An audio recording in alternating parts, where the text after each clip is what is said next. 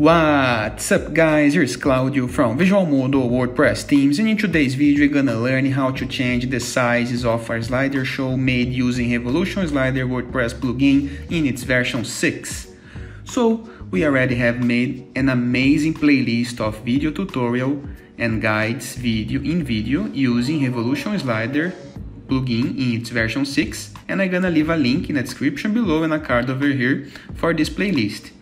We already learned how to create a slider from the ground, clone elements, add buttons, actions, and much more. And in today's video, we're gonna see a simple method to change the size of the slider, the height and the width of the slider. So first of all, go to our WordPress dashboard, Revolution Slider, hover over the slider that you want to edit, and go to the pencil icon to load the slider content. Now, if you look at the right top corner of our slider, we're gonna find a cog icon, the setting icon, and we're gonna click on Layout.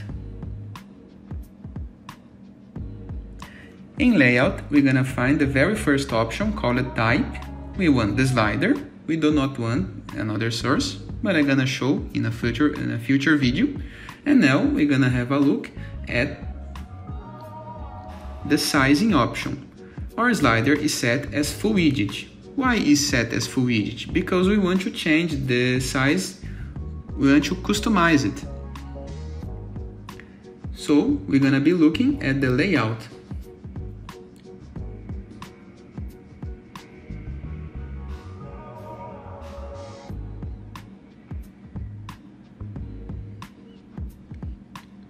In the layout area size, you can set specific sizes for every single browser dimension that you want. For example, notebooks, tablets, phones, but by default, it only gonna change the dimension in the browser using the computer, and the others gonna follow it. But you can set as on to customize the slider size in a custom device size. For example, on mobile phones, and set a custom size.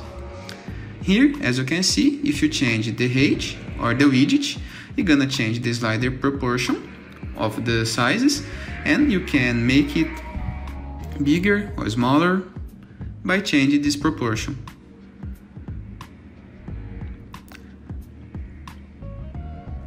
Now, we can find the advanced settings with a couple of more options, and the modal background. This is in the case that the image is not uploaded or can be loaded. You can set a background image or a background color in the case that you want. Now, as you can see, we have a border, overlay, and shadow option. This is a very nice option that adds a pattern behind the slider, background image, and change the slider style. But let's set it back to the normal and go back to the sizes of our slider.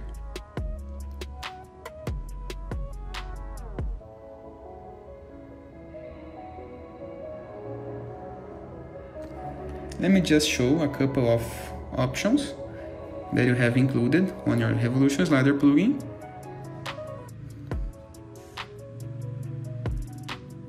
Now, if you go back to the sizing options, you can have a full screen slider. This setting gonna make the slider get the entire screen, the entire dimensions. But if you set this, the layout area size, the custom sizes, where you can see that we change the slider height previously, will not have effect because you set as full screen. For this reason, we're gonna be setting as full width and playing with the sizes as much as you want. I hope you guys enjoyed this video. Feel free to use the comment section below in the case that you have any question, and don't forget to check out the visualmodo.com portfolio of amazing WordPress themes. And I see you later. All the best!